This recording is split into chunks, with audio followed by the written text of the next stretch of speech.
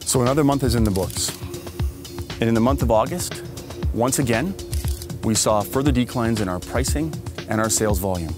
But when you're talking about sales of 1,567 units in the month of August, and you're talking about declines in general, it's very important to point out that the detached segment of the market and our high-density attached and apartment segments of the market are reacting very differently.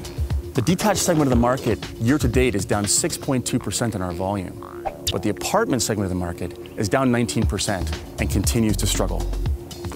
So let's talk about how pricing is reacting in both the detached segment of the market and our high-density segment. The detached segment of the market has seen a reduction of new listings coming on the market, which has helped with the softening of prices we've seen in previous months. But the high-density segment has seen an increase in listings, well over 6 months worth of inventory. And that segment of the market continues to struggle in both volume and pricing.